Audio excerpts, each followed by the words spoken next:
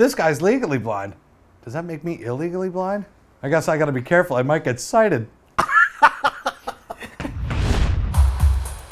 Today's video, we have a special guest. It's our friend James Rath. Now, James is a legally blind YouTuber. James, how are you? Tell me a little about yourself. I make movies about accessibility, about blindness, about technology, and I was born legally blind with albinism and nystagmus, which was triggered from the albinism. My eyes constantly see vertigo and are constantly moving involuntarily back and forth. Today we're going to explore the differences between someone who's blind since birth like myself or somebody who's legally blind like James. Now we could sit here and tell you definitions, you know, what each one is like, but we thought it'd be more fun to illustrate the differences by using daily scenarios that we both have to deal with. The great Ben Churchill, who records, produces, directs, and edits all these videos, is going to be asking us a bunch of questions. All right, James? All right, sounds great. Ben, take it away.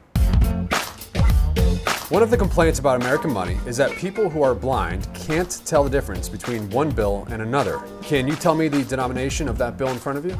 Yes. $5 bill. Now how can you tell? Sight. The print is pretty big. Even though it's like blurry, because it's something familiar I deal with on a daily basis, I'm still able to sort of distinguish it between other bills pretty often. Sometimes it'll be like a $1 bill and a $10 bill, and like, you know, I'll only really see the one and kind of get confused with that sometimes. Tommy, can you tell me the denomination of the bill that's in front of you? No, I can't see it. It's the same size as any other piece of American currency, and I don't know. I have no idea what this is. Want to take a guess? I'll guess. I'll say, it seems pretty crinkly. I will say this is a $5 bill. No, it's 20. That's a 20. That's a beat up 20. Hey, you got a crappy ATM, don't you? Next is a coin. Can you tell me the year written on the coin in front of you? Okay, so it's definitely a quarter. And the year, can I use my phone? Go for it. So the iPhone and iOS 10 has Magnify, which basically acts as like a portable magnify glass or a CCTV, and allows me to use the camera to lock focus and change the filter to be more comfortable with my eyes. Oh, I think I may have found it. 2006? You're correct. Holy mackerel. Wow. Tommy, can you tell me the year written on the coin in front of you? Nope. What method do you use to read a book? If ever, try to do audiobooks, or if it's available on like a computer or a tablet, I can try and have that read it to me. I cannot read books. Never really been able to get through a whole chapter on my own because my eyes get so tired after just like 2 paragraphs of trying to read, because everything's just a constant like blur, like all the words are just in my field of view just meshing together. I do wish I learned Braille growing up. I think it's just because I passed too much as sighted for my visual specialist, and it was never offered to me. I use audiobooks as well, but I can read Braille if I had to. But I prefer an audiobook, or of course the iPhone in the bookstore can read me a book too. So those are the methods I use. Can you drive a car legally? No. You want to see me try? Got to be somewhere remote though. Otherwise someone's gonna lose a limb. Negative. No, I'm not allowed to legally, but I do know how to drive a car. I can even drive standard. I learned in college. The kids took me out, 3 o'clock in the morning, driving up like Main Street out of Bridgeport and toward Trumbull, if you know that area. I've driven on Northern Boulevard in Queens. We even drove in a video.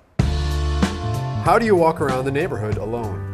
During the day, I can kind of get around. I oftentimes will rely on my ears a little bit more. So when I get up to the edge of a sidewalk, I listen for which way the traffic's going.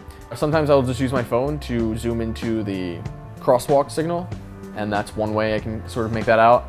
But still gotta rely on my eyes because LA drivers are pretty unpredictable, to say. I've almost been hit quite a few times. And then at night, I use a cane to navigate and feel my way around. I'm a cane traveler, so I use my cane all the time. You know, when I walk down the sidewalk and I can sort of feel there's those sort of bumps, right, where the crosswalk is, I'll reach my cane back and see if there's a pole. And that means I have to push the button to cross. So that's how I do it, but I use the cane all the time. How do you cook food alone? I usually don't cook. I lived in an apartment that didn't have a kitchen for the last year, so I just got a kitchen.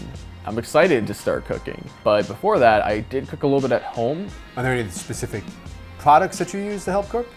No. Are there some that could help? I use the George Foreman grill. I love that thing. It is amazing because I'm afraid to flip things. I'm afraid to flip a burger. I'm afraid to flip, you know, a piece of chicken or whatever. So the George Foreman grill is fantastic because it does both sides at once. And I use a toaster oven too, like if I want to make fries or something like that as a side. So that's how I cook. I need a George Foreman grill. Dude, it's amazing. It's incredible. I'll do that, yeah. James, this was awesome. Thank you so much. And please don't forget to check out James's channel. He's got some short films that he's made. And we've also done a collab video together, me and James. It's all about audio description. So you can find the link right there on screen or in the description below. Of course, you might recognize James from our Pokemon video we did. And James actually played a sighted person. Nice acting there, pal.